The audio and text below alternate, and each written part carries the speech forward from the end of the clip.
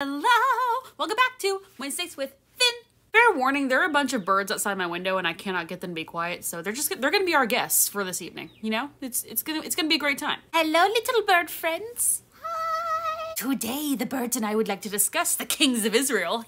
Finally letting myself go back to the Old Testament. Haha! Returning to my home domain. Fair warning, this will not be an in-depth study of all the kings. This will be a flyby overview filled with sarcasm and a lot of editorializing. On to Israel.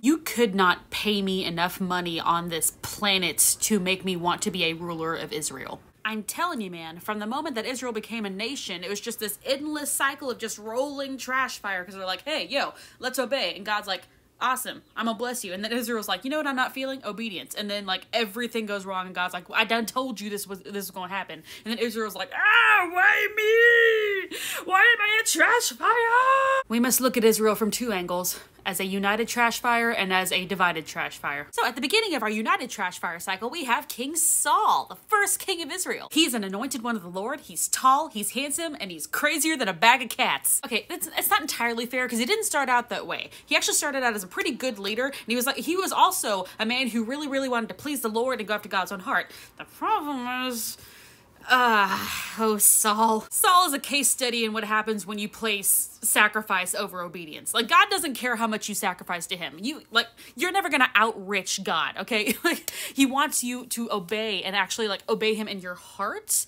as opposed to, like, just, you know, like, nominally. That desire to please and honor God and that desire to truly make God's name known and to truly obey him and that spirit of true repentance is what makes the difference between King Saul and our next ruler, King David. Never forget, my friends, both Saul and David were anointed by the Lord. The difference is the heart. These birds will not stop. Get out of my windows. Next comes David. I mean, technically next was Ish-Bosheth, but to cut a very long story short, the house of Judah basically sided with David and helped fight with him against the rest of like the tribes of Israel who were like, no, we want Saul as our king. And everyone's like, no.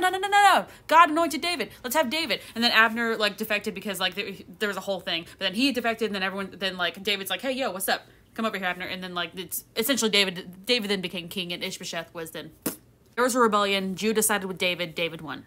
Fun fact about this rebellion, the lines along which the nation of Israel divided in order to, like, you know, anoint David as opposed to anointing Ish-Bosheth actually sets up the lines along which the kingdom would divide after the reign of King Solomon. It's honestly a super cool, super exciting story involving a lot of murder. And if you want to read it, it's in 2 Samuel chapters 2 through 5. But I'm not getting into that whole Ish-Bosheth saga. Seriously, there's a lot of murder. Should I do the Ish-Bosheth saga? Comment down below if you want to see me do the Ish-Bosheth saga. In the meantime, David. So we all know that David is the best king of Israel. That's not even up for debate. Like, I will not be taking questions at this time. He is the best king. That's just how it be. So, well, okay, I mean, technically Solomon, but just, we'll get into it. You have David, and he's a great man. He's after God's own heart. He is a brilliant military leader. He's an adulterer. Wait, what? David didn't exactly get off scot-free. Our big lessons from David are, one, don't get complacent, because just because you were following God well in the first place does not mean you can't slip. But David also shows us that you can always go back to God, just repent and be able to take constructive criticism from God's prophets, because that's not a common thing amongst the kings of Israel, nor is it really a common thing amongst like God's people just in general. Like, God, guys, just listen to the prophets. Throwing them into a hole will not make you any less wrong. I'm just gonna tell you right now that if your first reaction to receiving godly accountability is violence and rage, the other person is not the problem here, buddy. Also, you know the difference between King David and King Saul, or, you know, one of them?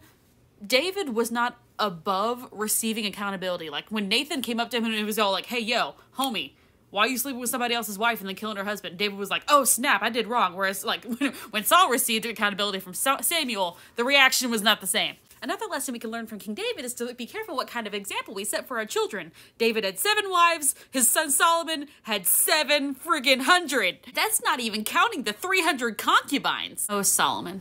Solomon, like Saul, started out really well. They both wanted to honor God. They both wanted to be godly leaders. They both wanted to be wise, although Solomon specifically asked for wisdom from God, which was, you know, an amazing ask and an amazing gift. He was the wisest creature ever to live on this earth and ever will be, okay? Which is so cool. But then King Solomon, however, loved many foreign women besides Pharaoh's daughter. Moabites, Ammonites, Edomites, Sidonians, and Hittites.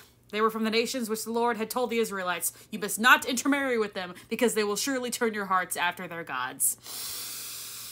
Nevertheless, Solomon held fast to them in love. He had 700 wives of royal birth and 300 concubines, and his wives led him astray. From Solomon, we learned that you can literally have all the wisdom in the world, but if you surround yourself with the wrong people, you will be led astray. Okay, so seeing as I have reached the breaking of the kingdom into 2 parts, I'm going to do the same and call this video for today. The following 2 weeks will go thusly. Next week, we will go over the kings of Israel. The week after, we will go over the kings of Judah. Get ready for a wild ride, my friends. I like to say that the entirety of Israel was a trash fire, but honestly, it wasn't that big of a trash fire when the kingdom was united, but when it was divided, oh boy. Stay tuned for that, but in the meantime, stay safe, make wise choices, and happy Wednesday.